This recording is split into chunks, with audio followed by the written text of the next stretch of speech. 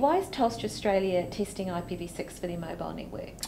In Telstra, we believe that IPv6 is very, very important to the future of the company, in that in the impending run out of IPv4 addresses, or in the case of Asia Pacific, has already run out.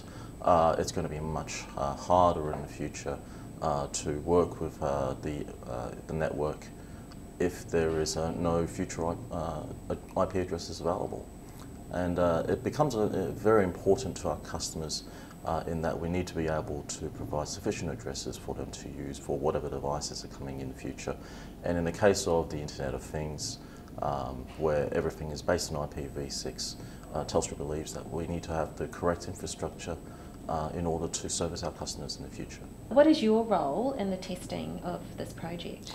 My role is basically to lead the wireless infrastructure architecture deployments and also design, to look at how we can integrate IPv6 into our infrastructure properly and in a way that does not disrupt our customers too much in the transition period.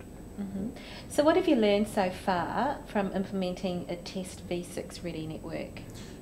It's a lot harder than we thought.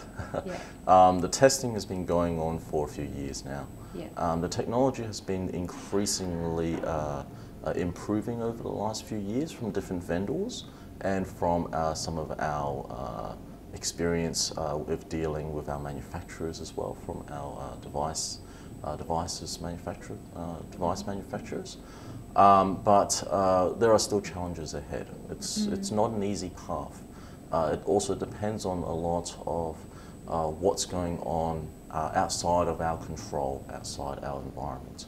So we do have relative control of what happens inside, but there are challenges internally as well as externally in getting IPv6 working.